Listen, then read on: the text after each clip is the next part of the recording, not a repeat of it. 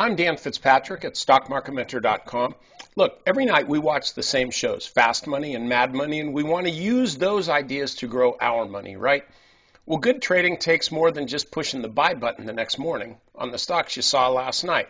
I'm here to help you make money on these three stocks I saw on TV.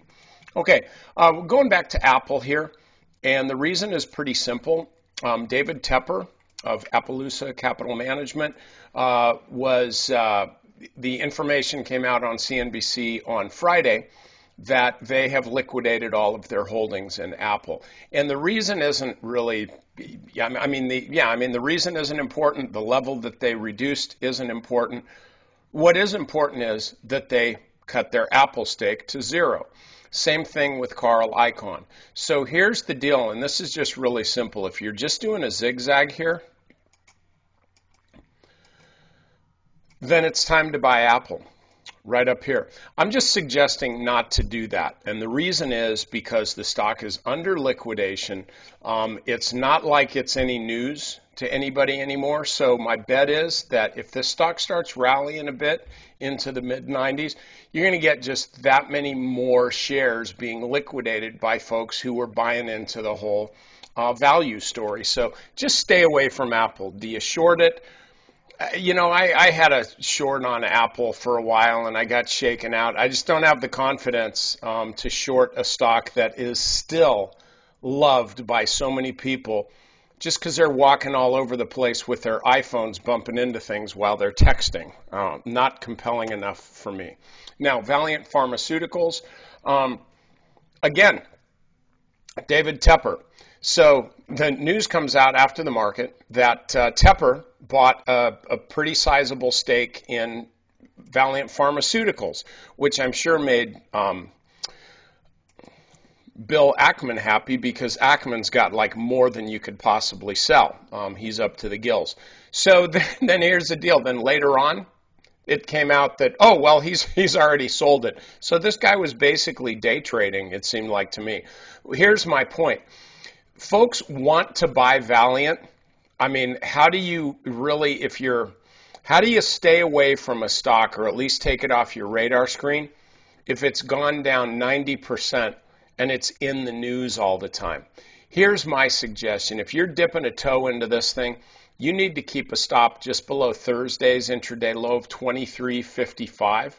So what does that put you if you're buying the stock right now? 6%. So give it like a 7% stop or something like that. But this is a nimble day trade.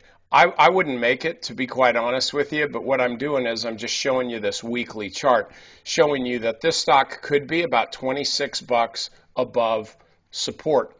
And I'm not kidding about that. I mean, a stock like this, just wouldn't it be nice for Ackman if this was Herbalife's chart, but it's not. So if you're taking this for a trade, that's fine. If you want to short it, that's a tough short. Okay, JCP, the CEO, was on CNBC talking about the mall stores, the retail department stores, and he was saying like, hey, you know what? The buyer's still out there. They're still spending money. There's just too many stores. So yes, there'll be some consolidation, some will shut down, this and that, but the buyer's still out there. That's a little bit like Tim Cook saying how optimistic he is on China when everybody else knows that it's not right to be optimistic on China. It's called talking your book. So with the JCP guy, let's look at the weekly chart.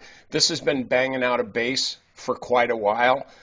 I don't see a trade here. I don't see an investment here. All you have to do is look at some of these others. I mean, JCP actually looks like the best of them. That's the one I wanted to get. Kohl's. So these are all, I mean, we could just go on. How about this one? Okay, so all of these things are really cratering. I think JCPenney's, I wouldn't call it the best of the bunch. I would just highlight this. The stock is still trending lower. Maybe it's going to catch some bids here. But if it were me, there's one retail store I'd buy. Because this is actually where all the folks are that are buying retail stuff. They're buying it online. Hey, I just spent $200 today, and I forget what I bought.